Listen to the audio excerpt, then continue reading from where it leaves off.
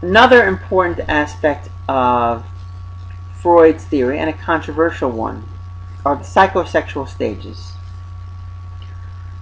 According to Freud, we all go through these stages in our development from infancy on.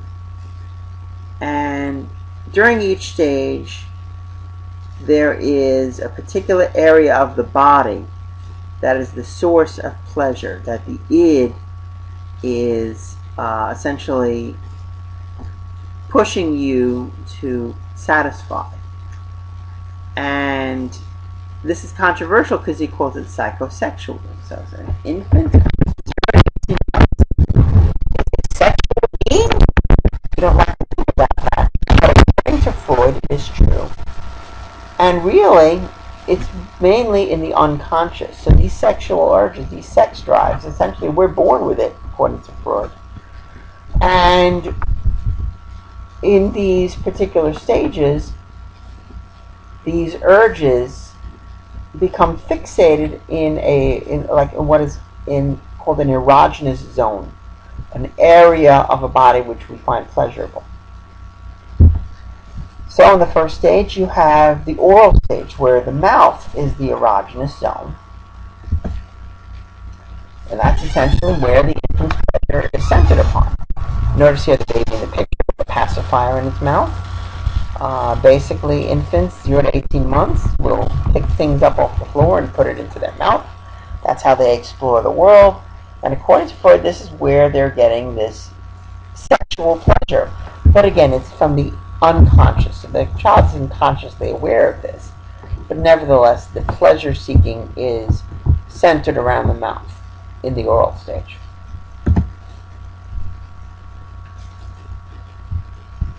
The anal stage, between 18 and 36 months, well, there is an important event going on here, potty training. So during this period of time, the child is learning to eliminate and do it in the right way. They're not just peeing and pooping anywhere they want to like they were before. Now they're going through potty training. And in this case, it can be a stressful period of time. But basically, the pleasure is involved in elimination. So the anus is the source of pleasure here, and essentially, the child enjoys being able to poop where he or she wants. Well, now, during this stage, the potty training could be a stressful period of time in which the child is learning to hold off on, going potty and wait, and it's something, and sometimes this is, unpleasurable, but it's something that the child needs to learn how to do.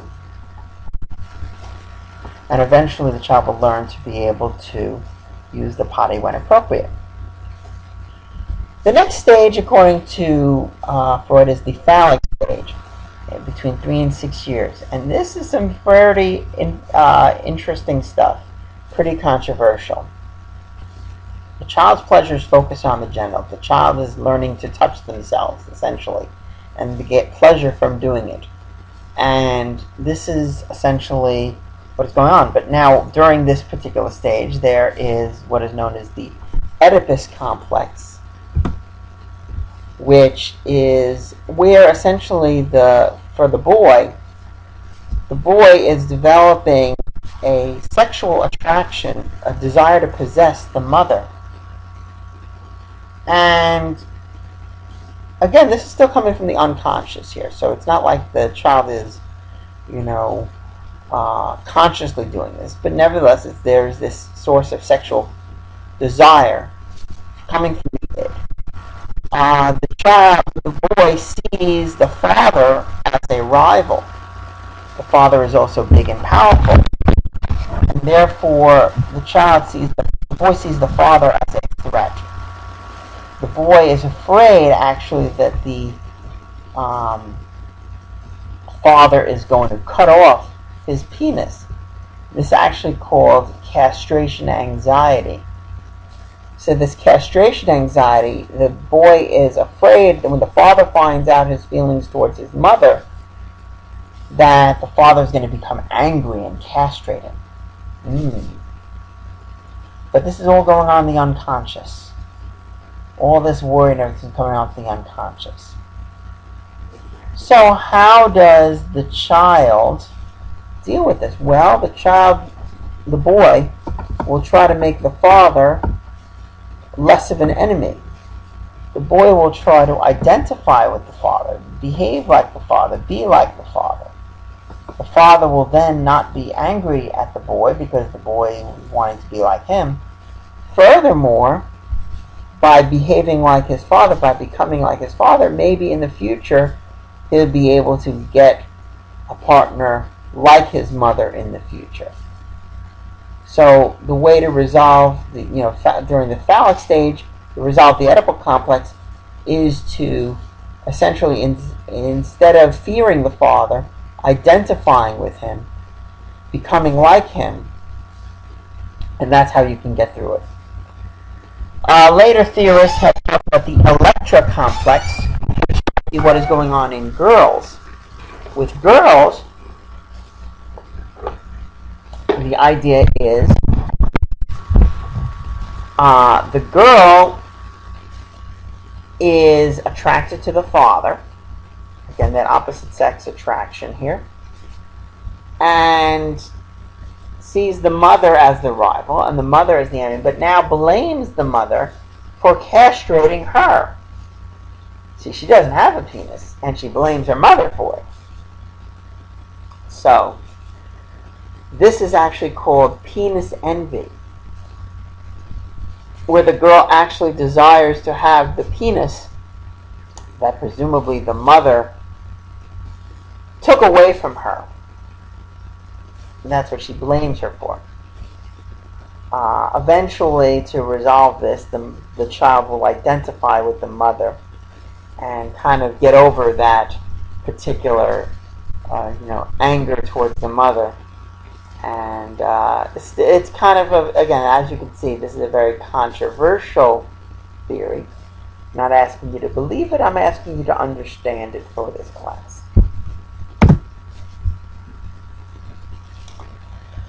So, the oral, the anal, and the phallic stages, those are where the interesting stuff is happening. But later on you have the latency stage, according to Freud, where 6 years old into puberty. This is where he calls it a timeout. Which again, there's not much evidence to support that now. But the idea is that the pursuits are not sexual anymore, and it's more towards being successful in school and in sports and everything like that. So it's during this time where you're kind of, socializing with others. And your sexuality interest is repressed. At least presumably, according to Freud. Finally, the genital stage. This is where you become, you grow into adolescence and then adulthood. You start forming healthy relationships with, partners, and essentially, develop normally. So this is where your sexuality is reawakened. It's not about masturbation now, it's about developing a sexual relationship, but in a healthy context.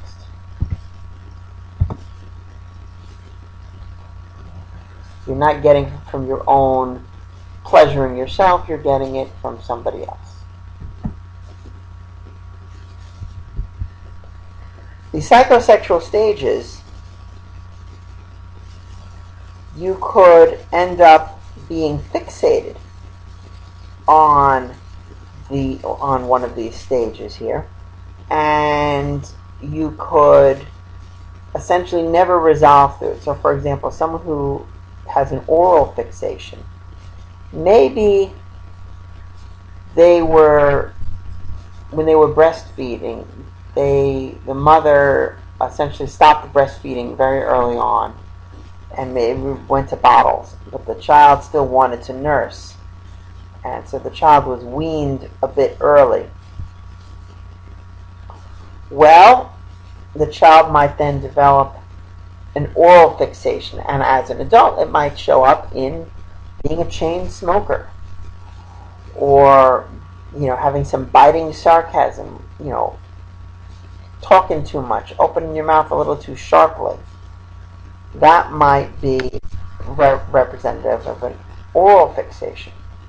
A person might also develop an anal fixation and become, as an adult, what we call anal retentive, or just simply called anal. And they have these particular characteristics, like they're very neat and orderly, they're very stubborn, they're stingy. It's like these kind of, they really want like a sense of control, and so we call this person anal.